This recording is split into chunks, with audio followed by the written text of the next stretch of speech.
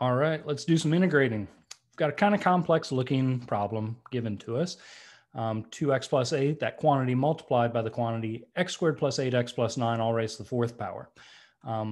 For this, what we're going to need to do is we're going to need to either multiply it all out, which is going to take forever, or we can use the chain rule, and that's going to shorten this up significantly.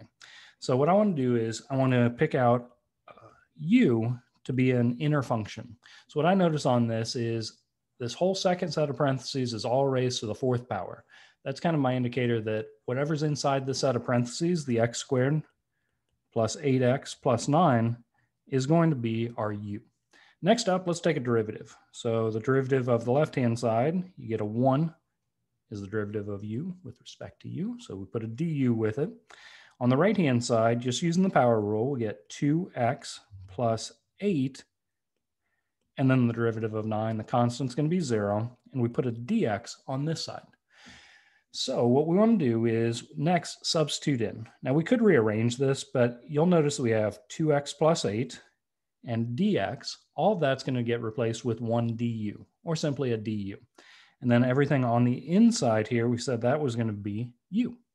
So let's get to substituting everything in. So we have the integral of u raised to the fourth power, and then everything else gets replaced with 1 du. All right, so now all we have to do is actually do the integrating on u. So this is going to be the power rule. We're going to increase the exponent by 1, so 4 plus 1 makes 5, and then we divide by our new exponent, or multiplying by 1 over 5 is equivalent to that. Also, we want to include a plus c at the end, meaning there could be a constant added to this. All right, finally, we want to finish this up by getting from u's back to x's.